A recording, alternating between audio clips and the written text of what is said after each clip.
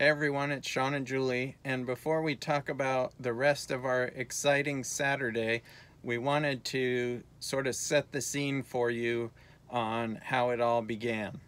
So there we were Saturday morning, laying in bed, making sweet, passionate love, and right when we were about to reach the climax, we heard like this thunderous noise from outside, and I thought it was the gods of love clapping for my great performance, but it actually turned out to be a tree falling on the RV and the truck.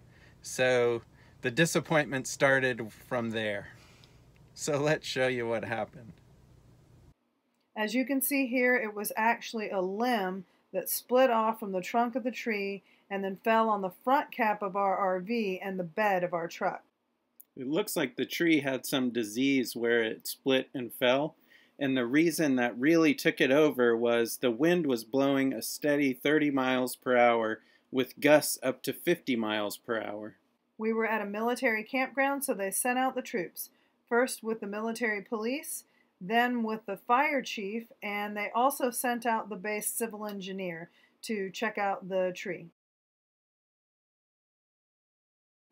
So as you can see, it really hit the bedroom slide and slid down, and then it was mostly in the bed of the truck. So we had to wait for them to chop down the tree and get the limbs off before we could assess the damage.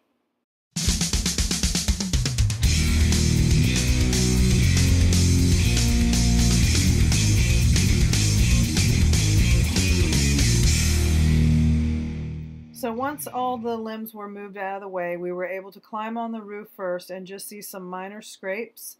Also on the side of the RV, both on the paint and on the decal, there were different scrapes and gouges, but the biggest marks were on the truck, just a lot of dents and scratches again in the paint.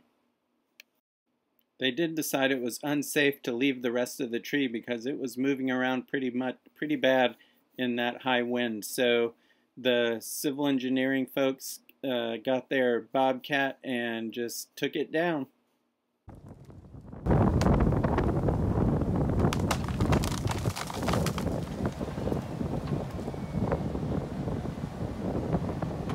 So there you have it. We're standing in front of the remains of the tree. Back there's our RV, and all's well that ends well. See you next time. Safe travels.